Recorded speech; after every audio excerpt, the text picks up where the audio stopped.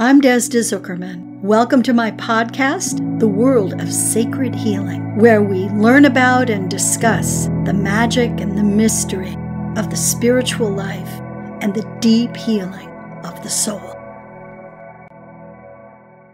Today I want to talk a little bit about the universe and being open to receiving positive healing energy from everywhere around us, from life, from the vitality of the world.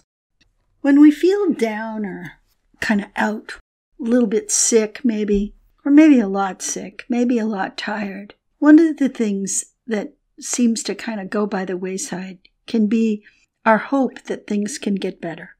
Now, I'm not going to tell you that hoping will make something so, but what I can tell you is that hope is kind of a sign that you're open to just the possibility that you might get better, or you might have a good experience.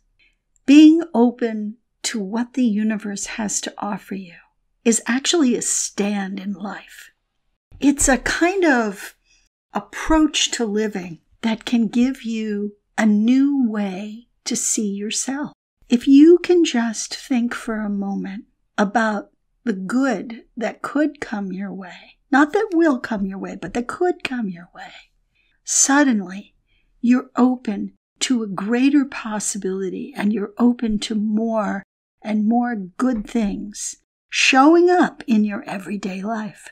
So getting out of your own way is really important, allowing yourself to lift up out of the muck and the mire and open your face to the heavens.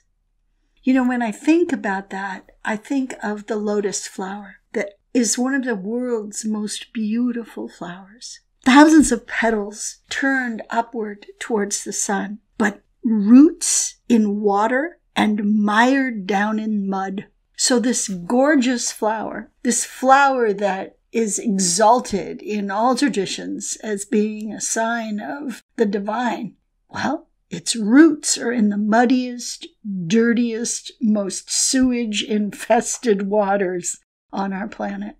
So think about that. Your roots can be pretty much anywhere. If you turn your face to the sun, if you turn your face to possibility, then you will be lifted up, much like the lotus flower. So being open to what good can come your way, open to healing energy, open to the vitality of life, it's a stand.